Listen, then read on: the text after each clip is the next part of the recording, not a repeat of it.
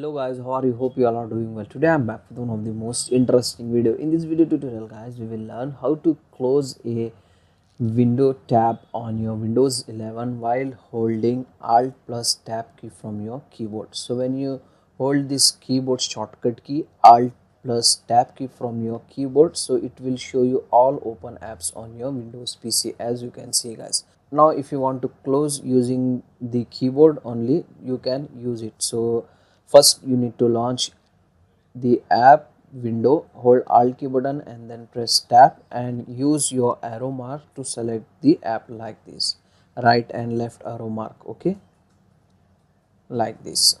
When you want to close any window, first you need to select that window, app window, and then press delete button from your keyboard. It will quickly close that particular app, okay.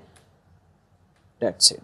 So this is the easy and very simple method. So that's it for today guys. Hope you enjoy this video. If you enjoy, please guys don't go back without like, share and subscribe to our channel. Thank you very much.